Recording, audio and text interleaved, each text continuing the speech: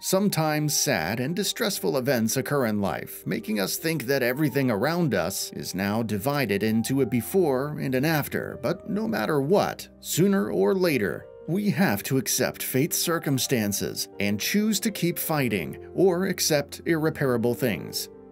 This story is about a young student who made the world love his art, despite a terrible diagnosis that made everyone applaud his act.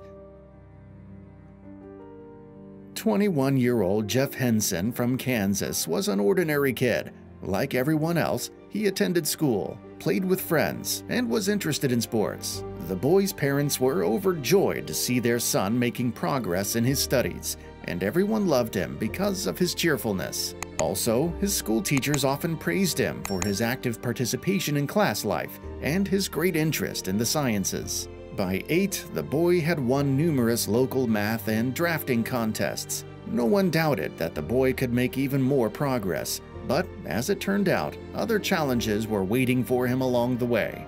One day, the Henson family was having dinner in the backyard, and the boy's father, Hal, playfully asked his son if he liked the stars shining in the sky. But when the boy said he couldn't see them well, his parents were a little worried about his answer. Nevertheless, his parents did not take any severe measures because of Jeff's eye problems. After all, the head of the family had been wearing glasses since childhood and thought it was time to choose suitable eyeglasses for their son. Eventually, the new glasses did help the boy see a little better.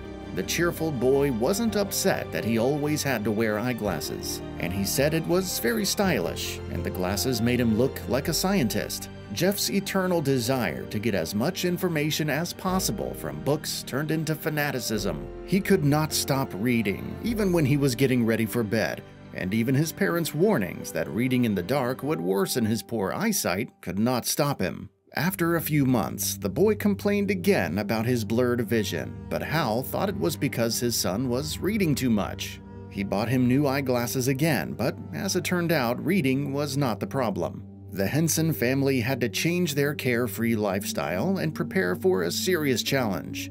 Jeff's endless complaints of visual impairment made his parents worry more and more. When the boy couldn't find his way around, tripping over everything, they decided to go for a complete examination. Doctors diagnosed the boy with neurofibromatosis. Simply put, it's a brain tumor. A side symptom was visual impairment. Such a verdict could only mean that Jeff would now have to spend much time in the hospital, undergoing an intensive course of chemotherapy. It's hard to describe how the Henson family felt at that moment, but after experiencing an extensive and challenging period of treatment, no one wanted to think that now Jeff would be bedridden and should forget about all the joys of life.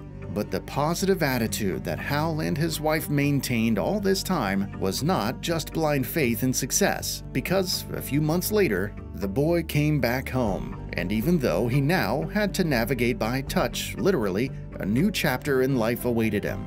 Besides his passion for technical science, the boy was interested in art.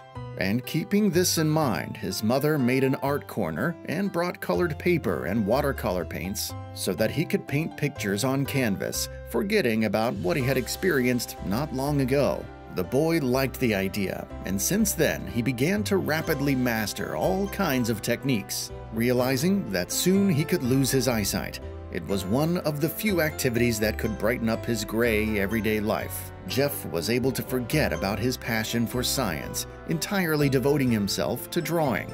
After a few months, he painted a picture, and the beauty of this picture was admired by everyone who saw it. Perhaps many people have a question. How can someone who can only see colors and large objects and needs help to take a few steps create true masterpieces? After trying many different techniques, the boy began to use the volumetric writing technique, and with the texture paste, sculpting mortar, and acrylic, he applied something similar to a mosaic or bas relief to the canvas, and after the main layer had dried, he began to work with the color. The bumps on the canvas became a guideline for him, and touching them, the young artist knew what part of the painting he was working with. But local success was only the beginning of his story. Spending a few hours a day with their son, his parents realized that Jeff's unique way of working with a canvas could bring him enormous popularity, and one day, Hal came up with the idea of turning his son's hobbies into an excellent way to make money. Thus, when the boy was only 15, he became the face of the workshop selling paintings. And he also launched his website, demonstrating all of his creations. Once the world learned about the boy's story, many people became interested in his art. The boy deservedly became the headliner of popular exhibitions. And the popularity of the local star could be described by one simple fact. Jeff's paintings attracted the attention of many celebrities from different industries. Here are a few names: entrepreneur Warren Buffett, singer Elton John, actress Olivia Wilde, and many other celebrities. All of them have Henson's paintings at home. The unexpected popularity did not bother him in any way, and most importantly, popularity did not change the boy's mentality, and he continued to create paintings with great interest. But the best part was yet to come.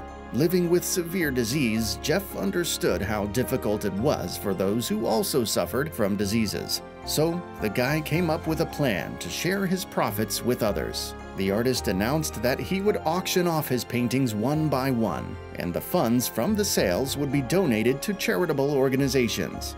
What the guy did was impressive because the average cost of one of the 1,400 paintings was about $4,000, and at the auction, bids sometimes reached up to $20,000. When the boy was 19, about 200 organizations and foundations that support children with tumors received donations. Jeff did not want to stop there and said that by the age of 20, he tried to reach the mark of $1 million, which he will be donating to children who fight for life. And he made it happen. The personality of the young philanthropist, sooner or later, was bound to attract the attention of journalists who craved heartwarming stories. The number of such journalists increased with the number of donations. I decided it would be good to give back to the world the money I earned rather than use it for myself. Once I tried painting, and today I can't stop, Jeff told me. Soon, the face of the young and modest artist was on the covers of numerous magazines. To date, Jeff has already donated more than $6.5 million and confidently states that by 30, he will paint a few thousand more pictures and increase his total donation to $10 million.